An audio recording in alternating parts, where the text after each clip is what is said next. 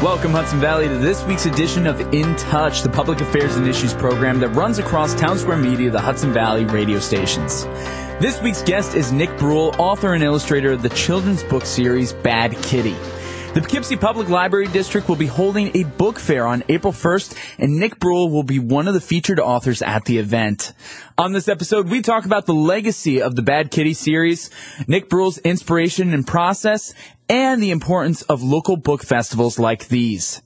We invite you to join us and listen to a previously recorded conversation between Nick Bruel and myself here on In Touch.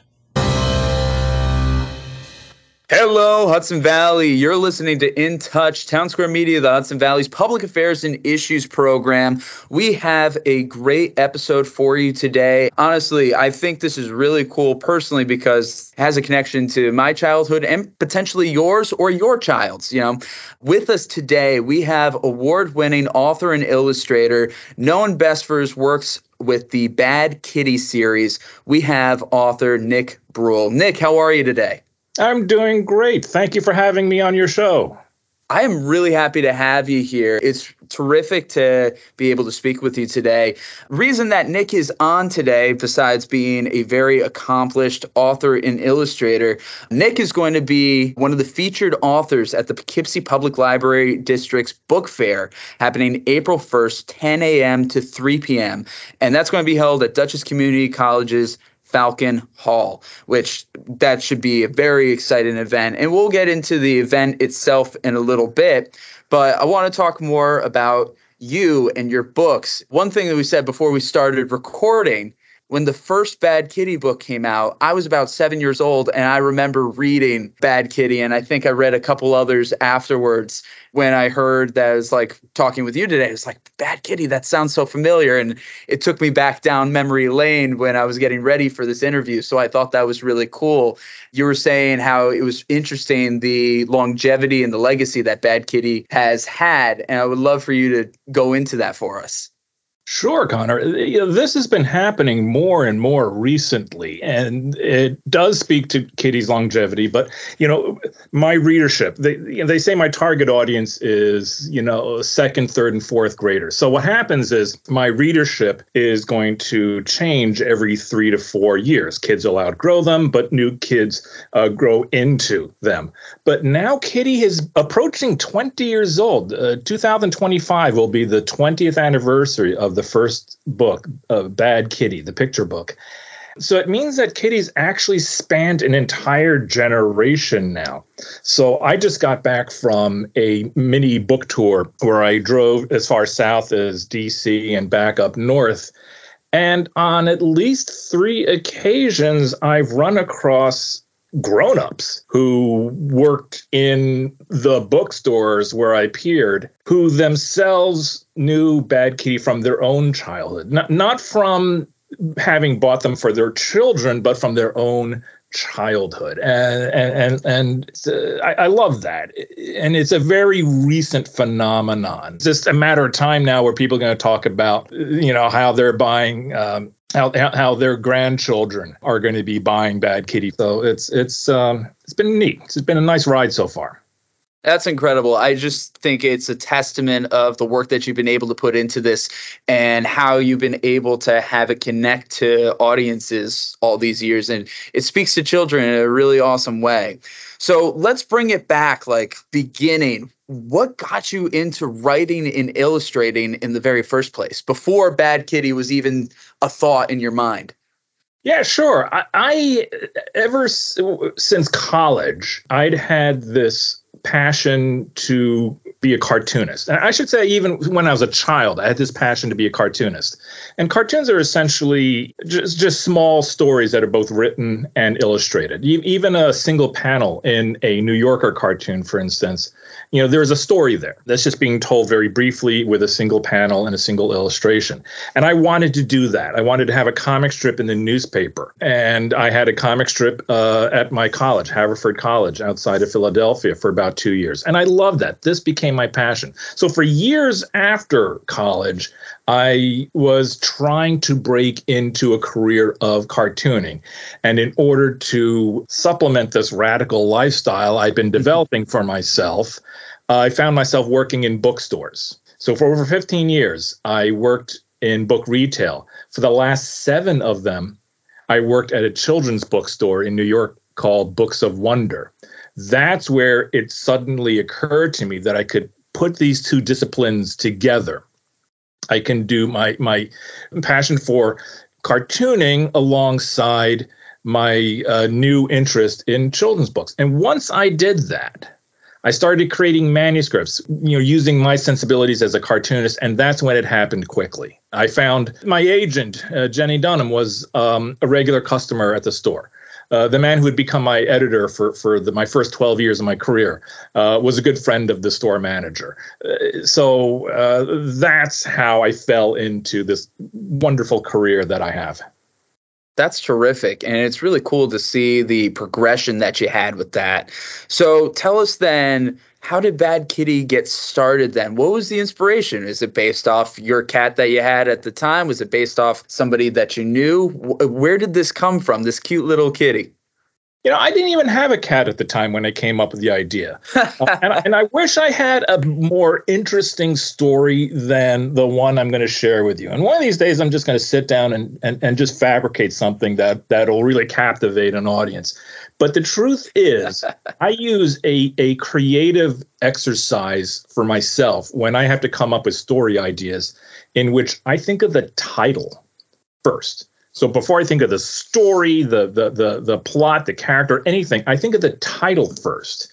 So what happened was about 23 years ago, I was sitting at my table with a big blank sheet of paper with a pen in my hand. And instead of writing a story, I wanted to come up with interesting titles that just had 1 or 2 words, titles that I'd never seen before or didn't think even existed. And so I just started writing them down. While I was doing that, I came up with those words, Bad Kitty. And I thought, oh, you know what? I don't think I've seen a picture book like this. This could be a lot of fun. What could it be about? Well, it could be about a cat that does something bad. And I started thinking about all the different bad things the cat would do. And I came up with so many ideas, I thought it would be interesting if I put them into alphabetical order. So I thought, oh, this is interesting. So now let me ask myself, why? Why would this cat do all these terrible things?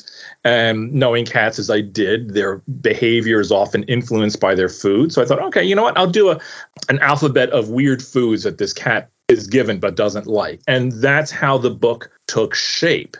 Now, the character herself is modeled after a cat I had when I was a little boy named Zuzu. The cat was named Zuzu, not me. Anyway, Zuzu was this awesome little cat that had this elegant design where she was all black from the tip of her tail to the tip of her ears, except for this tuft of white fur on her chest. So she became the physical model. Her personality, however, is just sort of based on all the various cats and that I've known throughout my life. That's very cool. I really like that inspiration. Again, you're listening to In Touch, Townsquare Media, the Hudson Valley's Public Affairs and Issues program. We are speaking with award-winning author and illustrator, best known for the series Bad Kitty, Nick Bruel. We've been talking about the early days getting into becoming an author and illustrator, the inspiration of just loving cartoons, and how eventually the character of Bad Kitty was created. Now, one thing about Bad Kitty I want to ask about, I believe I read somewhere that you don't necessarily look at Bad Kitty as a cat per se, but you kind of look at her as more like a child in a sense. Is that true? Absolutely. I mean, it makes sense, right? Because even though I am writing books about cats, cats are not my target audience. Kids are. So, the books, I do think of Kitty as being like a little kid who happens to be shaped like a cat. But having said that, I don't want Kitty to be strictly an anthropomorphized creature who is simply like a kid wearing a cat costume, right? Yeah. She is still very much a cat. She uses a litter box. She licks herself to keep clean, meows. She doesn't talk. Yep. It constrains, it challenges me actually because it constrains her stories into the world where a cat would be, which is for the most part inside a single setting, the house. So she's not going to be flying off to space or going off on a pirate ship and that sort of thing. I wish I was brave enough to just simply dispense with this little rule that I made for myself where she really is a cat. But I don't. Now, having said that, the next book is going to be Bad Kitty Makes a Movie, where she and Uncle Murray go to Hollywood, right? But she is still a cat. And that's awesome. I just think that's really cool the way that you go about it, because one might think is like, oh, it's just thinking of a rambunctious cat or something. But the fact that you add that little element in it really personalizes the character, while, of course, just maintaining that she is a cat. And I think that's really great. What a wonderful way to still be able to connect with the kids and keep that through the series as it keeps going. Now, Bad Kitty has a variety of different books. You have the typical picture books, but you also have chapter books. And don't you have like graphic novels technically of Bad Kitty as well? You have it in a number of formats, don't you? Well, they initially started as these heavily illustrated chapter books. And so, for instance, the first in the chapter book series is Bad Kitty Gets a Bath. And it was Kirkus Reviews who designated it a graphic hybrid, which made sense because I didn't use a lot of the graphic novel and comic book tropes in order to tell that stories. There are very few, if any, panels, word balloons, things like that within that book to tell the story. It kind of happened organically, all on its own, without my really even trying. And it happened fairly subtly. I think I would say starting around book 9 or 10 with Bad Kitty Takes the Test, I started changing the way I was telling these stories, and I started using panels more and more and more. I started using word balloons more and more and more. And part of that was, in order to tell the stories, I started using more and more characters, and characters that spoke and interacted with Kitty. So now, yes, they are. The most recent one is Bad Kitty Super Cat, and they are undeniably graphic novels while still being in the same series that started with Bad Kitty Gets a Bath. I think that's great to see the evolution over time, while, the way you're telling the story changes slightly, but, the elements and the core of what you're writing about is there. So new and old audiences can engage with it the same way, which very, very good to see. So you have a lot of books in the Bad Kitty series. How many are you up to now? Do you know off the top of your head? In terms of chapter books, Bad Kitty Super Cat, I believe, is number 17, which is kind of wild. But then you consider all those sort of the early picture books like Bad Kitty and Poor Puppy and Bad Kitty Christmas. And I have these sort of early readers, which are shaped like a square. They're either 8 inches by 8 inches or 9 by 9. And they are things like Bad Kitty Does Not Like Snow, Bad Kitty Does Not Like Video Games, Bedtime for Bad Kitty. But I wanted to make one more mention about the chapter books and the graphic novels, because I've been looking at this myself and really trying to figure out how this came about, because it just sort of happened without my trying. And I kind of suddenly realized that graphic novel storytelling was an inevitable direction for me to take. And partly it's because my own ability to tell a story was evolving. I was getting a little better. Because one of the things that graphic novels can do is I can actually pace the way the story is told. And a very simple formula would be, the more panels I have on a page, the slower the storytelling. So I can really use the pacing of how I tell the story to create drama. I can slow it down with more panels, and you can turn the page, and it's a 2-page spread that just hits the reader in the face. So it was something I sort of toyed with early on, but never really contemplated. Now I feel like I've finally fallen into the way I like to tell a story. And it turns out that's great. It's the stuff that I always read since I was a kid, which was the comic books and the graphic novels. Well, I guess that should make a lot of sense then. And it's great that you've been able to fall into that then, to be able to find, your groove and to feel that you are, comfortable in what you're writing. That's terrific. So with Bad Kitty, with everything that you do, what is it specifically that you want kids and audiences to get out of the series? I think it depends on the book. One thing that I think makes any children's book series successful is you never really want to fall into the trap where you're putting the message of the story ahead of the storytelling itself. Right? Kids are getting lectured every day, all the day long, about what they should be doing, what they shouldn't be doing. Their lives are just filled with lessons. That's what school's all about.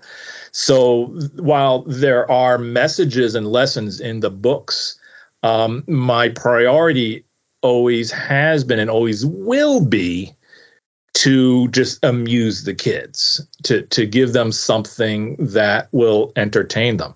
Now, I'm going to pepper it all with, something that I think is important, like Bad Kitty Takes a Test is all about the folly of standardized testing, at least in my estimation. Bad Kitty Kitten Trouble is all about the refugee crisis, really.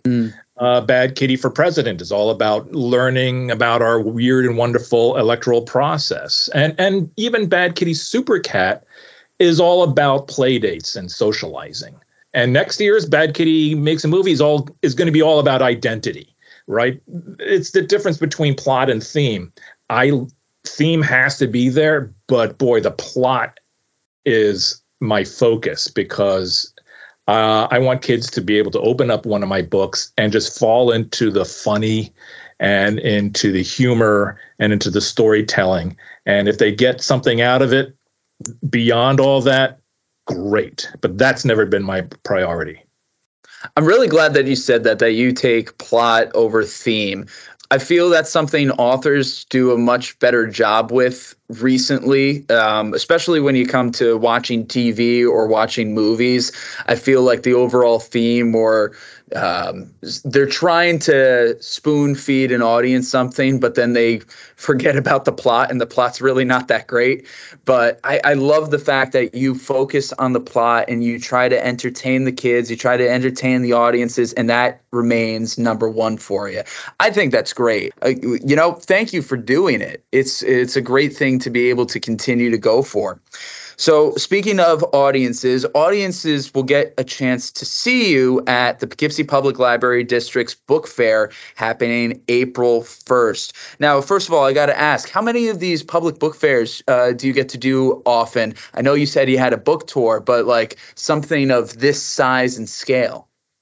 Book festivals are getting to be more and more common, which is terrific. There are really two seasons for it. There's the fall season and there's the spring season. What's nice about Poughkeepsie is that it falls into the spring season because there aren't too many book festivals that fall into the spring. It's almost always autumn, right? So that's kind of nice about the Poughkeepsie one, that alone. But for the most part, book festivals are interesting things because they've usually had this sort of national prominence, right? There's always been things like the Miami Book Festival and the National Book Festival and the LA Times Book Festival and stuff like that. And these are the festivals that bring in authors from all over the country, all over the world. What's been happening in the last 10, 15 years, and it was, of course, interrupted by the pandemic, were these smaller, localized, sort of hometown book festivals. And those are so much more fun. It's a much more intimate gathering. I really get the opportunity not just to speak to the readers who come to the table and they want to chat, but also to my fellow authors and illustrators who, none of us ever get to really talk to each other. Right. We all, work inside our own little world, our own little hobbit hole. Right. We don't get out as often as you like. And so these festivals are really one of the only opportunities we ever get to see each other. That's terrific. That is something like I've never really thought of before in regards to that, where it's the time for you guys to meet each other. Well, with me, for instance, Audio Engineering Society conference was the one time get to see all the producers and engineers, and that was something we enjoyed. But you're right, it's that the social aspect of it all, to meet your fellow peers. That's terrific. Absolutely. And not to minimize in any way, just to also be able to get to meet my readers. As a person who writes children's books, I'm very, very lucky because I have more opportunities to meet my readers than any of the adult genre authors, only because I get the opportunity to visit schools. Kind of an amazing thing. And that is a big part of being on tour. I visited loads of schools. And it was something I really missed during the pandemic. Book festivals are a way, but even in the schools, I don't get to engage with my readers on an individual basis. I'm talking to an audience of hundreds of first, second, third, fourth, fifth graders, right, inside a either auditorium or the big common room. But with a festival, I actually get to sort of engage one-on-one with a kid who comes to the table and wants their book signed and wants to ask me a question about how they can become a writer, or like what you just did, how he came up with the idea for Bad Kitty, or what else they can read. So that's what makes books festivals truly special and just a unique opportunity for me and for readers and everyone involved. That's awesome. Again, you're listening to In Touch, Townsquare Media, the Hudson Valley's Public Affairs and Issues program. We have been speaking with Nick Bruel, award-winning author and illustrator, best known for the Bad Kitty series. Nick Bruel will be at the Poughkeepsie Public Library District's book fair happening April 1st, 10 a.m. to 3 p.m. at Dutchess Community College's Falcon Hall. Nick, this has been an incredible interview, and I really appreciate your time.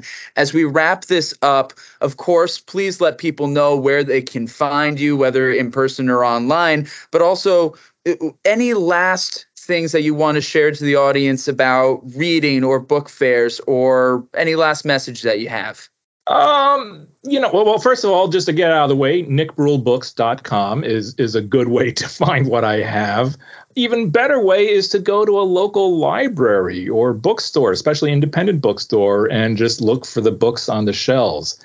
I would say my only final word is this is so much fun going to book festivals. If you've never been to one, you are in for just an absolute delight because, think about how exciting you always hear that the San Diego Comic-Con is, right? And it is. It's a phenomenal event full of people who are all stoked about comic books and superheroes and all of that. Events like the Poughkeepsie Book Festival is about books and kids' books. It has the exact same amount of enthusiasm, just with a slightly different theme behind it. So I hope to see everyone there. You are going to have a blast if you come. Wow, that's really awesome. Super inspiring. Nick, thank you so much for being here on In Touch. And for those who want to meet Nick, he'll be at the Poughkeepsie Public Library District's book fair, April 1st, 10 to 3, Dutchess Community College. Nick, again, thank you. You're welcome. Thank you, Conor. You did a great job with this interview. I really appreciate it. Oh, thank you. Very kind. This has been this week's edition of In Touch, the public affairs and issues program that runs across Townsquare Media, the Hudson Valley radio stations. We want to give a big thank you to Nick Bruel. For more information on Nick Bruel and Bad Kitty, visit nickbruelbooks.com and badkittybooks.com. Of course, all links and information can be found in the description of this episode. Thank you to everyone who listened to In Touch in 2022 and who are now listening in 2023. Whether you've been listening for a while or you just found us, thank you. Last year saw a lot of growth for the program, and we expect even more to come in 2023. You can find In Touch episodes new and old on your favorite streaming services like Spotify, Apple Podcasts, Google Podcasts, Stitcher, and more. That and listen on demand with your Townsquare radio station mobile app. Of course, you can still find all articles and audio under the In Touch tab on this radio station's app and website. And don't forget, we're on YouTube, Facebook, and Instagram at intouch_HV. If you like what we do here on In Touch and want to be on the show, let us know. Whether you have a topic you want discussed or you want to be a guest, the best way to contact us is through our office number, 845-471-1500, or email direct to conor.walsh@townsquaremedia.com. Again, remember, Conor with just one N. I've been your host, Conor Walsh. Until next time, stay curious, keep an open mind, and as always, I'm glad we get to spend some time.